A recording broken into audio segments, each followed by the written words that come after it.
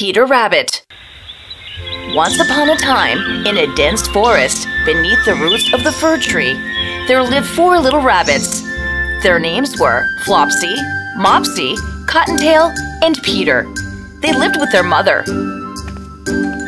Flopsy, Mopsy, and Cottontail always listened to their mother. But Peter, on the other hand, was very naughty. His curiosity always got him into trouble. One day, the mother was going out to shop for some groceries. "Now, my dears, you must lend me your ears.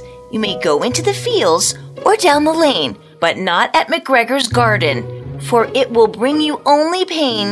"But why, Mother?" "Your father went there once, only for once. I must say, to get a celery, broccoli, and some grains to make our day.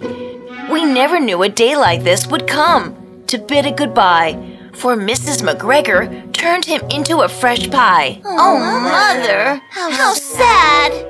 "Now run along, kids. Don't get into mischief, especially you, Peter. It's time, and now I am going out." The mother left to the market, while the kids remained in the house deciding what to do. "Let's go down the lane. There's a beautiful flower garden. We will dance, play, and make beautiful garlands." "I love flower garlands." "Me too." Broccoli, celery, I should go to McGregor's garden. It's been so long since I've chomped on some yummy celeries and strawberries. I'm drooling already. Off I go to McGregor's. McGregor's? Don't be silly. Mother just warned us about how dangerous it is. Come with us to the garden, Peter. We are going there to play. Spring's here, and there are a lot of flowers blooming. But flowers aren't strawberries and celery that can satisfy my hunger. You can all go and play with flowers. I'm going to McGregor's delicious garden. Peter dashed away in no time. Here we go again.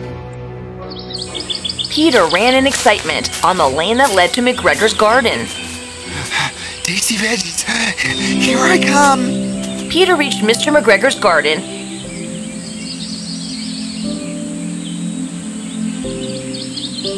and contemplated how to get in. Then he got a wild idea. Easy peasy squeezy. Peter slipped through the bottom of the gate and stood there in awe. Wow! And here we are, at McGregor's garden. It was humongous from Peter's point of view. He could see some large turnips, tree-sized broccolis, and his most anticipated, celeries. Goodness! I'm so blessed today. I'm going to eat everything I could. But before I start, I think I should pick some mulberries and drop them so that I don't lose the way. Peter chomped on the celery, then the broccolis. He ate the strawberries the moment they caught his eyes. He also kept dropping small mulberry pieces.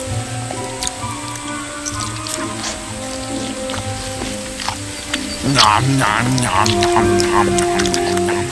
Upon seeing Peter Rabbit eat his heart out, a bluebird came to him. Tweet, tweet. Hello, Bunny. You are very young.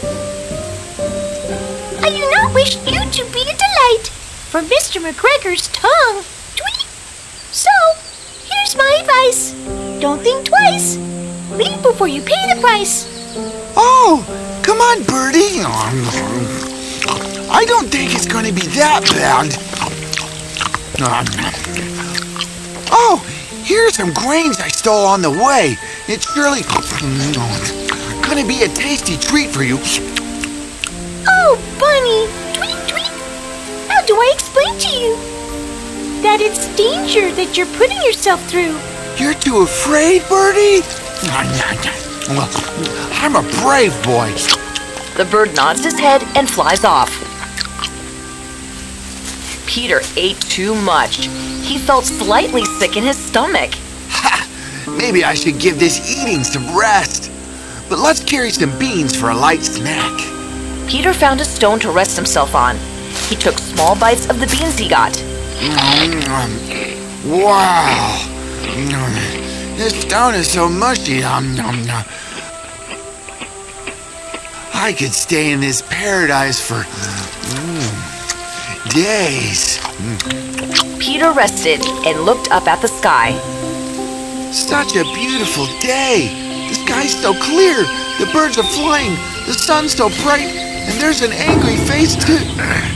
Angry face? Where did that come from? So, it seemed like Peter was not resting on the stone, but on McGregor's foot. Yep.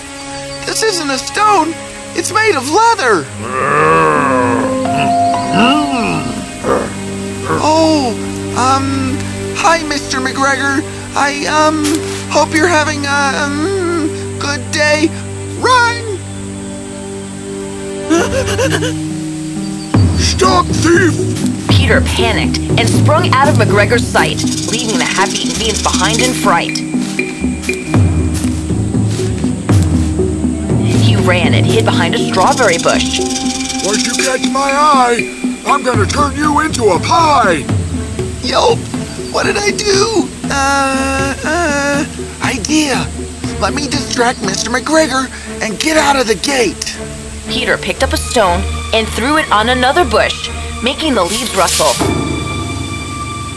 McGregor turned away and looked with a grin. Oh, you silly rabbit! Watch me catch you in 1 second! McGregor reached out to the strawberry bush he heard the rustle from and split it to see through. Got ya! Huh? Billions of bursting blueberries! Where did this rabbit go? As Mr. McGregor exclaimed, he found Peter's tiny shoes left behind. This cued where Peter ran. You may think you're smart, but wait till I turn you into a rabbit tart! McGregor immediately spotted Peter Rabbit running towards the gooseberry net. Peter Rabbit ran on his 4 legs, much faster without his shoes now, and climbed up the gooseberry net.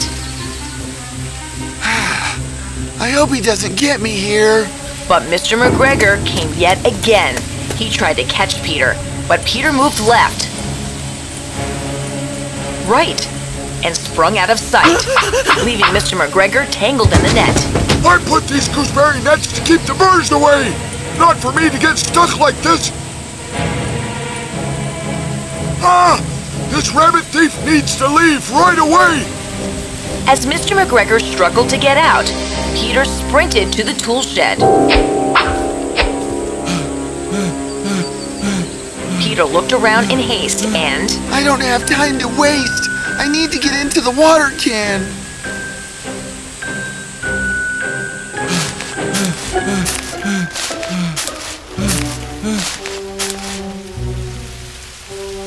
Peter reached the water can. He noticed that it was filled with water, but at the same time, he could hear Mr. McGregor's furious footsteps. Whew, boy. He escaped the gooseberry net. 1, 2, 3, kick! Peter kicked the can, and the water spilled. He did a great job. But then, he couldn't stop the noise he caused, which made his whereabouts obvious to Mr. McGregor. Oh, so you're hiding in the tool shed, noisy rabbit. Wait till I come and get you. This time I am thinking of a rabbit stew. Mr. McGregor went into the tool shed. He lifted the pot. He looked below the mop, and then his eyes caught the shivering water can.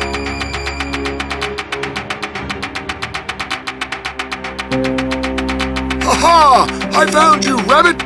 Now you go straight into my dinner! Peter heard Mr. McGregor and ran along with the water can.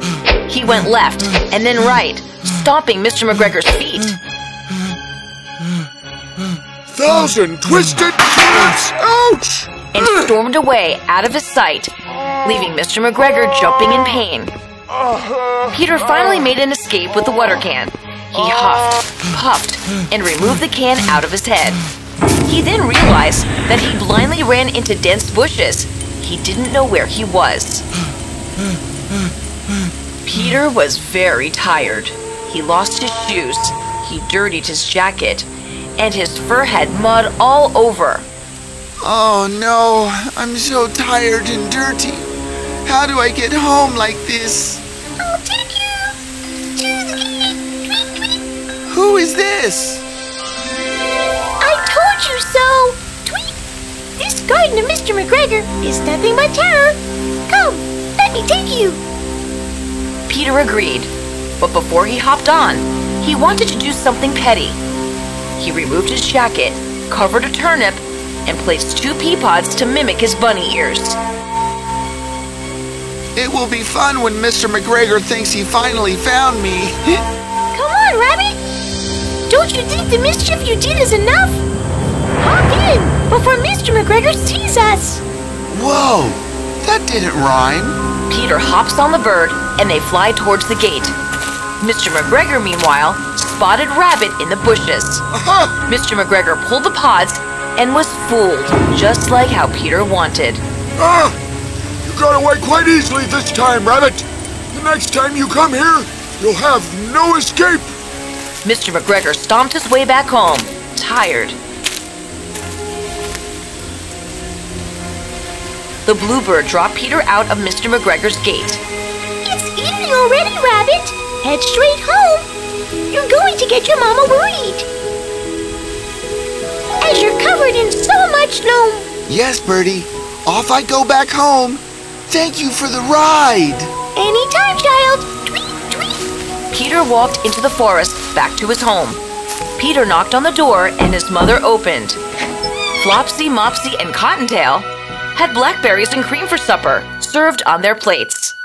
Hello there, Peter. You came right before supper. Goodness gracious! Mother sees Peter's condition and gasps. Tell me, Peter, what happened to you? Your naughtiness has reached its heights, for it is the second time you have lost your shoes and jacket in a fortnight. His naughtiness took him to McGregor's garden. What? Yes, Mother. He went away to eat there. He didn't come with us to the garden today. Mother noticed that Peter had become very tired, so she took him in to clean him and put him to bed. She then prepared some chamomile tea for him.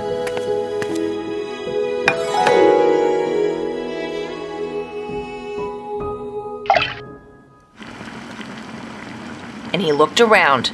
He saw celery, broccoli, and beans at the kitchen counter. How did you get these, Mama? These are from Aunt Marilyn's garden down the lane. Darling, and mind my words, they are much better than McGregor's. Peter realized how silly he was. His mother took him to bed and gave him a dose of the chamomile tea. 1 tablespoonful at bedtime, and you'll be fresh tomorrow. But what about my blackberries and cream? Nah, Peter, you'll only get chamomile tea today. No blackberries and cream for mischievous rabbits.